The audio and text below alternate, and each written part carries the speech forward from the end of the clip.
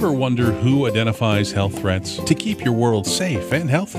It's the Laboratorians at public health laboratories across the country. As part of the public health system, these governmental labs work to keep your communities healthy, and they play a bigger role in your life than you may have guessed.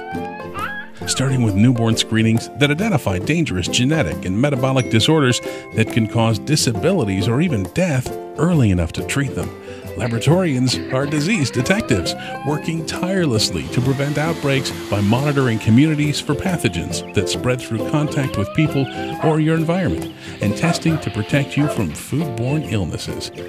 Public health labs test drinking and some recreational water for bacteria, parasites, pesticides, and other harmful substances, all as a part of a coordinated health system effort to have fewer sick people and ultimately a more comfortable environment to live in.